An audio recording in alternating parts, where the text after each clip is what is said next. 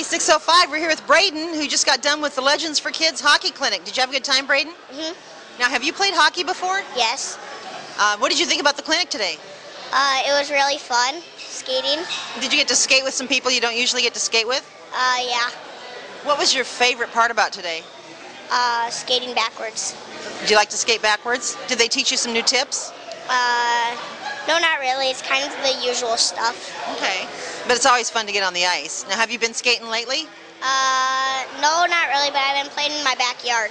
You've been playing a little bit of grass hockey? Mhm. Do you play any other sports, Braydon? Baseball. Baseball. So are you playing baseball this summer? Yeah. What team do you play for? Seba. Seba? And how you guys are you doing pretty good? Yeah. What position do you play? We just kind of like flip around, left field, Okay. shortstop. A lot of different positions. What position do you usually play in hockey? Same. Whatever position the coach tells you? Yeah. What do you like best about hockey, Braydon? Scoring goals and playing with my team. Yeah, it's always fun to get out there on the ice with your team, isn't it? Yep.